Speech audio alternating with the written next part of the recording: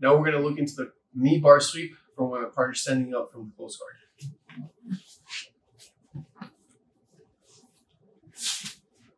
I'm here, my partner starts sitting up. And same, we're going to use the detail of the elbows to stay tight to my partner, use my shoulders to climb up, and my legs to have a tighter guard as my partner's coming up. Now, my hips are elevated. That gives me more momentum when I drop my hips to do whatever ankle sweep or knee bar.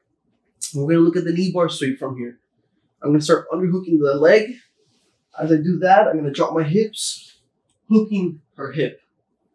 My foot's hooking her hip, and I'm going to use my free leg as a pendulum to go over her leg.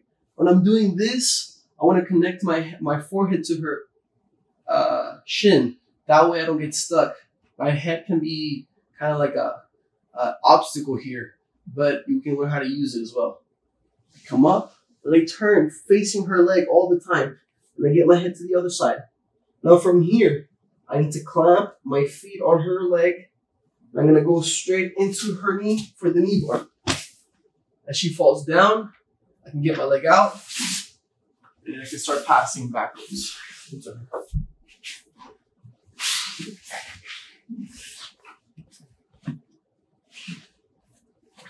So Bella stands up, bring my shoulders in, my feet come up higher.